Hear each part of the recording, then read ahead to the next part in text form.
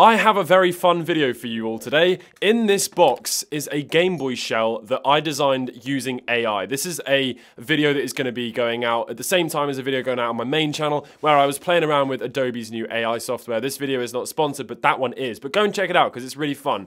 And in this box is the shell that I designed using the AI software. And my friends over at Retro Modding very kindly printed the shell for me, so they were able to make my AI creation come to life, and I am so excited to see how it looks. And because that video on my main channel isn't about building the actual Game Boy, I thought I would just do a dedicated second channel video showing off the actual build itself. So here's the IPS screen, and here is the Game Boy, and this right here is the shell. Let's take a look at it. Gary over at Retro Modding did a great job. I'm so excited. Let's see. Oh my goodness me. Look at that. I love it. It actually just looks like a bunch of stickers that a kid might have stuck on their Game Boy back in the day. Oh man, that is so perfect. It's so impressive. And as well, obviously, it isn't actual stickers, so they're never going to wear down. It's as much on this shell as the logo is.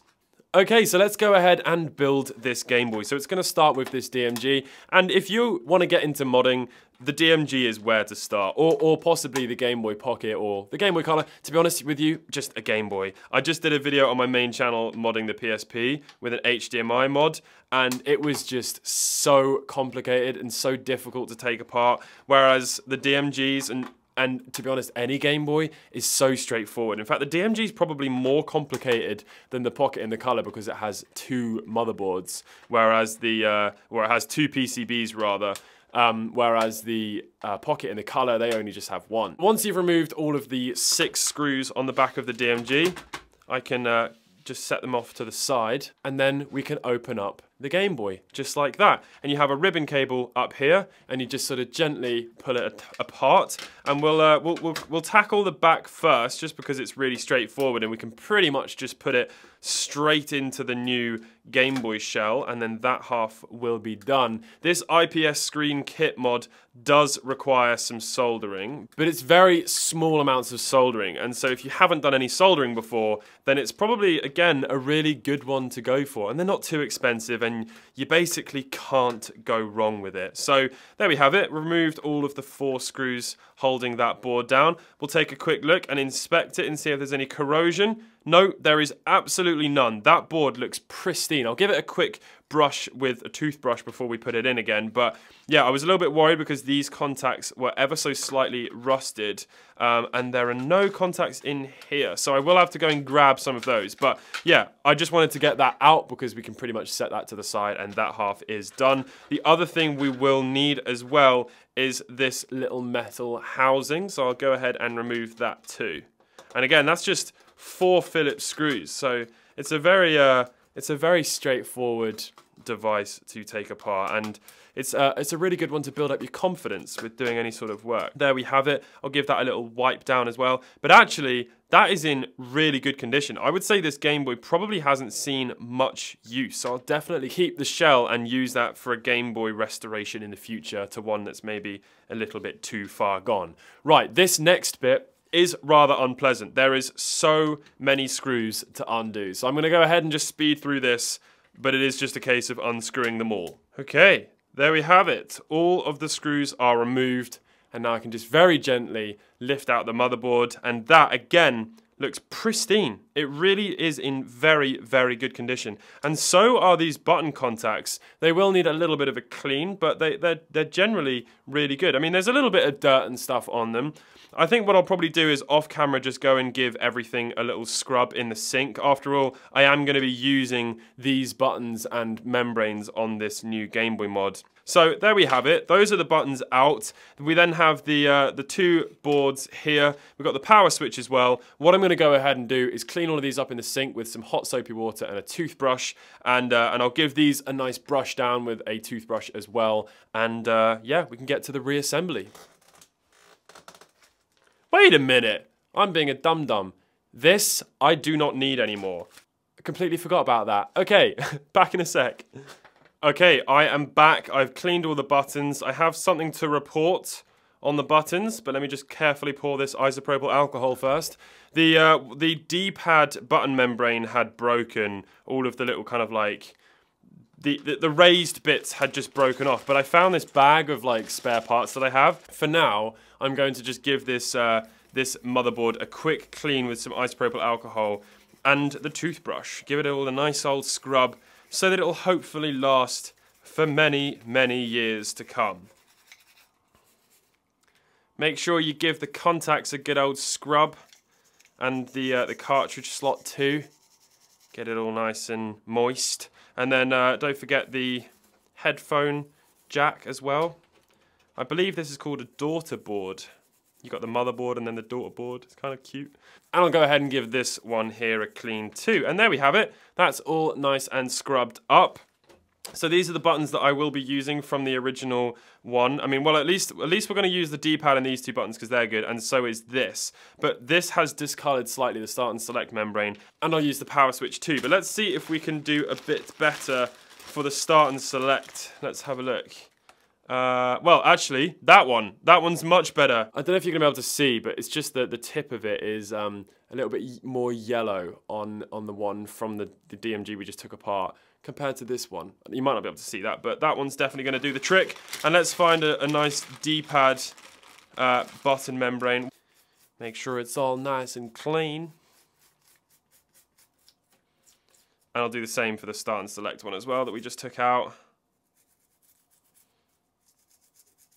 And luckily Retromodding wraps everything in this really nice soft brown tissue, so we can go ahead and just use that to wipe the table down. Okay, so we shall take the shell and just place it down like that, and we can go ahead and pop the D-pad in and the buttons just like so, and put the new membranes in, or the nice clean membranes, looking much better.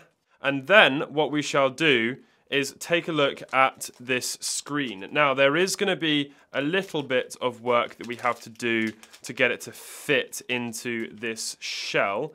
So the first thing we're going to have to do is cut up the front of this shell a little bit, just removing a couple of little screw posts which are going to get in the way of the new screen. So it's quite straightforward. You just sort of chop them off like that. And I think that is actually the only ones that you need to remove. Yeah, there we go. So this now sits in there like so. And we now need to put the screen in. Now, usually it comes with a 3D printed bracket if you order it from Retromodding. Maybe it doesn't just come with that by default. I actually have a vague memory of also having to cut this sort of like little piece for the power switch. So I'm going to go ahead and remove that as well. I think that stops it from being completely centered. So now if I pop that in there like that, I'm going to assume that basically pushed all the way up to the top with the edges kind of centered like that is going to be where this is going to need to sit like that or something. Okay, here's my plan. It's actually been a while since I've done this, so I'm just kind of remembering how to do it. I'm going to take a little bit of Kapton tape and I'm going to just sit it down on top of the screen like this. There we have it. Right, and what I'll do is I'll just make sure that the screen is centered, at least where I think it needs to go.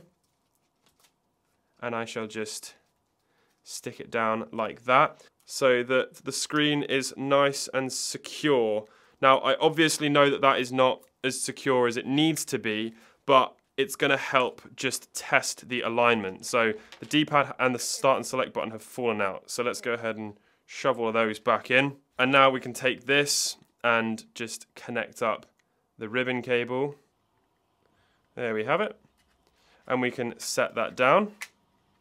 Now we need to solder in the speaker, but we're gonna do that in just a second. What I want to do first is just check that that screen is aligned, because then if it is, I'm probably gonna just put a couple of dollops of hot glue either side. The next thing to do is grab this ribbon cable, and we can go ahead and just connect it into here. Question, which way does it go? I think it goes this way. We'll find out shortly. There we have it. Okay, so now what we're actually going to do is just fully assemble this back piece. But before we assemble that, we need to obviously give this a little clean. So we'll take some Mr. Sheen, I'm quite low. Let's just give that a wipe down with this microfiber cloth and make it look all nice and shiny. Okay, and now my whole room smells lovely. Let's go ahead and sit this down into the GameBoy. Okay, so there we have it. Right, next the power switch goes in, and then we can take the motherboard and set it into place, comme ça. Okay, and there we have it. Right, so now what we can do is take this whole front assembly and just connect the ribbon cable, which is quite a tricky thing to do, but I actually think that this is the best way to go about it. There we have it. Okay, so that is now looking like a Game Boy, but what we need to do is put some power into it and see where the screen's alignment is. But as I said, these contacts are all a little bit dodgy. In fact, this one at the top is okay, so we shall use that one. But yeah, these bottom two, pretty dodgy, so I'm going to try and find some better ones. Hooray! I found a DMG shell with 3 absolutely perfect battery contacts on it. So let's go ahead and get these bottom 2 out. And we'll give them a quick clean with some isopropyl alcohol. Just to make sure that they're really nice and shiny. Sound like dank pods there for a minute. And then the final one, just go into there like that. Okay, so there we have it. All the battery contacts are in. So, let me go and get some batteries.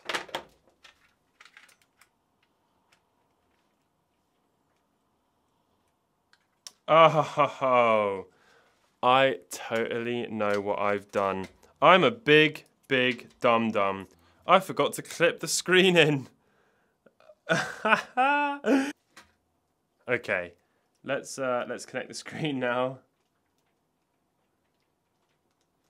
There we go. Okay. Okay, there we have it. Right. Let's try again. Boom. The screen alignment is perfect. Right. Let me get the hot glue gun out.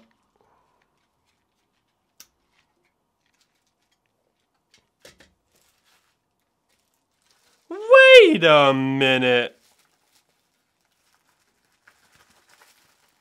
Oh, God. Oh, well. Okay, so 2 things we need to do. The first one is we need to remove this screen protector, and then we can just set it down there like that. And then the second one is actually just install the bracket. So it's going to go in like this, and it's just going to perfectly align everything just seamlessly. Wait a minute though. Oh! Oh.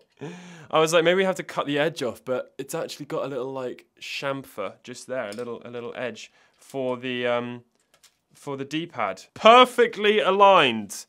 Oh dear. Okay, I suppose there's no harm in just putting a little bit of tape over it like this, just to sort of secure it in a little bit further. We'll do the speaker after I've put all of these screws back in.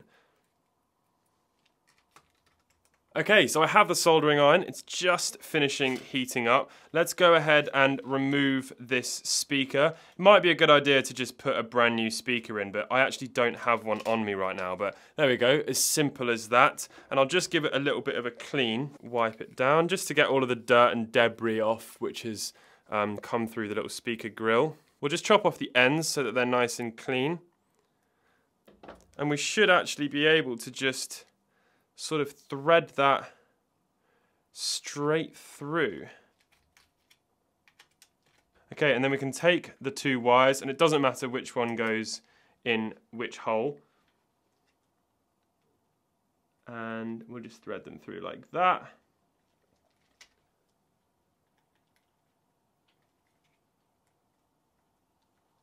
And bend them down a little bit. And then we can just take the solder and just solder it up.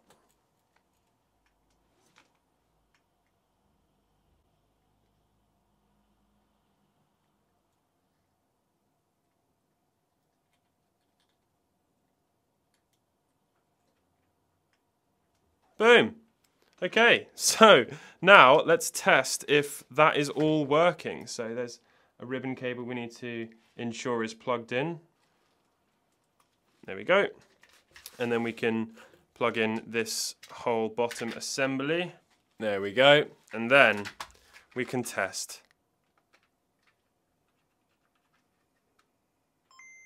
Boom. Okay, so I'm now just going to put all of the screws back into the Game Boy and we can put the screen lens on and we're done.